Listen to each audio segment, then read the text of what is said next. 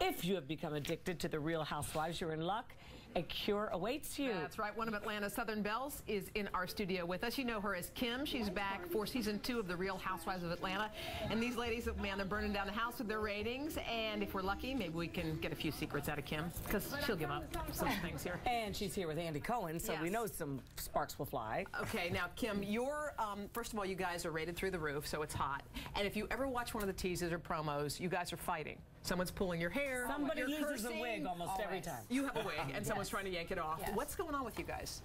Real classy, Sheree, to try to pull my hair off. You know, really, real classy. And why was she so angry at you? What had happened? You know, I think what happened is, and why was I so angry? Because they try to accuse me of stuff that I really didn't say or didn't do. Now, I do say stuff, and I admitted to Nene, I did say that you have no class, but I didn't say their husband was broke. And so there's kind of all this, like, tension, because Nene and I have this connection above all of them that we always find our way back to each other. That's what, actually, she did a phoner with us at the top of our show, and she said you guys always wind up back together. That's not where the tension is. Kind of love connection. I don't know what it is. It's a love-hate relationship? Yeah, it's not so much hate, it's just like we get hurt. Like, she hurts me if she says something, whereas Sheree, I really don't care what she has to say. You know, a wig pull, you can't underestimate the power of a wig pull. Is that cute? You know? It's not cute. Well, no, but it's It goes back to, remember the days of Dynasty when they were fighting and everybody loved that stuff. Do you guys feel like you have to amp it up? Because on the Jersey Housewives, you remember when Danielle somebody threw the table and everyone was screaming and it became a huge thing. Right. It's like our production meeting. Exactly. Then we tune into your show, and then we see more physical, like I feel like everyone's trying to amp it up because you got to get there. I think there was always violence in Sheree. I don't think that because of Jersey she amped it up. I just think but also, you taped your show before Jersey had ever aired, so they didn't see that. So that wasn't trying to. Right. Yeah. Are you guys amazed just at the celebrity that has come along with? What's it like to be you? My life changed so quick. You know, some people kind of gradually get into it.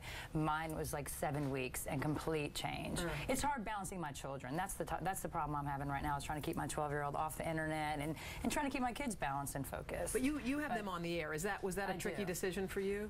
No, it never even occurred to me. I didn't think we were going to be this big. I didn't know what to expect last year. Now, have you changed your mind about exposing them so much?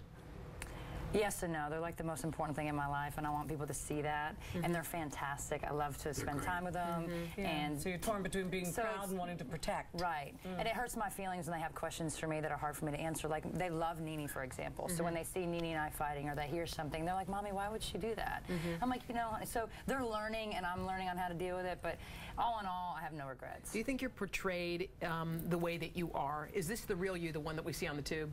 Well, I think last year the reason why I was like, I have to come back for season 2 is because I can't be portrayed any worse than I was last year. I mean, so did you learn from it? What do you think you did wrong last year that you'll change? I just think I was real naive to it. I didn't really change anything except I was a little bit more outspoken this year. Like, I've had enough. Like, I try to remain classy. And unfortunately, I was unable to do that. It gets hairy. I get very mad. I saw it. Look at you pointing and yelling.